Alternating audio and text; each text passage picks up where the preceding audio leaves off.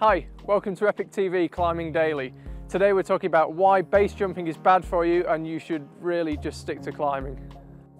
News has come through that legendary big wall climber Ammon Mcneely has had quite a bad base jumping accident. He's alive, but he's pretty beaten up. He was jumping in the Moab area of Utah with EpicTV's very own Sketchy Andy, and somewhat predictably, things didn't quite go to plan. Moab's a really popular area with base jumpers, and Ammon jumped off one of the many cliffs there, left it a little too long to open his parachute, swung round into the cliff, slid down it and eventually landed on a ledge. He was pretty badly injured, but he was conscious enough to make a video. We thought about showing it to you, but it is possibly a bit too brutal, so here's the link, watch it at your own risk. Redone. As you can see,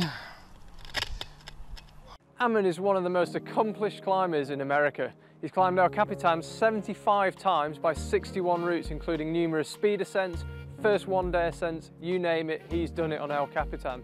He's also known as one of the roughest and toughest climbers out there, and this latest incident just goes to show why he's got such a hard man image. It was initially thought that Ammon might have to have his foot amputated, but it looks like the doctors may now be able to save it.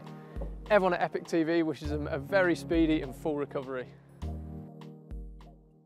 It was a big game for me. It was a big dream. Like the first time I tried it 5 years ago, and now I climbed it, and